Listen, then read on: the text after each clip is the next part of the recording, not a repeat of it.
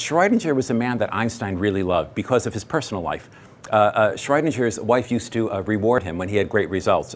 She would introduce him to really nice twins to go off to the mountain with and stuff. They said about Schrodinger when he came to Oxford in the 1930s, to arrive at Oxford with one wife is bad enough. To arrive with two, really excessive. So Schrodinger had this wild sort of bohemian life, which Einstein liked. That's one reason Einstein grew his hair like that. When he was young, he was actually kind of dishy. He was a good-looking guy. When he was rowing, people said, oh, you know, you're really, really muscly and stuff, when he would sail and row and stuff. But later in bourgeois Berlin in the 1920s, he wanted to fight that, to say, you don't have to line up and be exactly like that. His second wife was incredibly particular. Albert, I don't think that's quite the right way to hold our forks, that sort of thing. So he did the hair as a sort of resistance.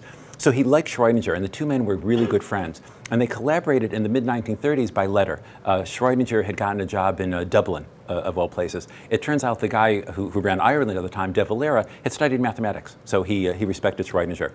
And in their correspondence, they came up with this notion.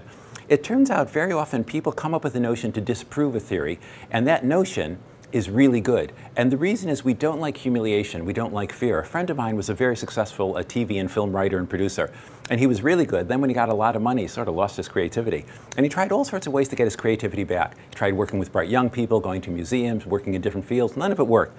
And then his business partner ripped him off. And boy, was he motivated. He started writing terrific stuff. So Einstein still disliked the fact that he'd been pushed to the side. So that brought up his creativity to a real high level. You know, if you're fired from a company, you want to show them. You're full of energy, you have to show them. So he came up with, in correspondence with Schrodinger, Schrodinger was involved a little bit, with this notion of Heisenberg's cat, that if there's no way whatsoever to predict if a certain particle is going to decay this way or decay that way, then the following curious effect happens. And suppose you can't predict which way it's going to go, and you will only know, will you only know, or will it only happen once you look at it? Suppose that particle's inside a box. Suppose the poor cat is inside the box. Suppose a large gun. You see the viciousness of quiet, often vegetarian physicists. They like, should the gun have impaling hooks? You know, should there be a little trapdoor underneath it and stuff? And suppose if the particle decays and goes this way, nothing happens, the cat walks around, da-da-da-da-da-da. If the particle decays and goes that way, a big gun blasts it to smithereens, right? In a standard interpretation of quantum mechanics, you not only know until you open the box which way the particles decayed, it hasn't happened.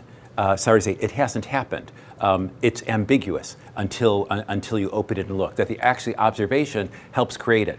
Einstein thought that was insane, but yet a lot of evidence, again, I'm being metaphorical about it, a lot of evidence backed it up. The question, of course, is Einstein said, well, in that case, is the cat alive or dead before you open the box, right? We don't know which way the particle went and if the trigger was pulled or not. So is the cat alive or dead? And clearly it can't be in a superposition of two states, half dead and half alive. On the other hand, if any of you have ever taken the Northern Line in London at about 8 a.m., you understand many people can be in that superposition of two states, half dead and half alive. So that was a short, and they came up with that notion to sort of disprove quantum mechanics.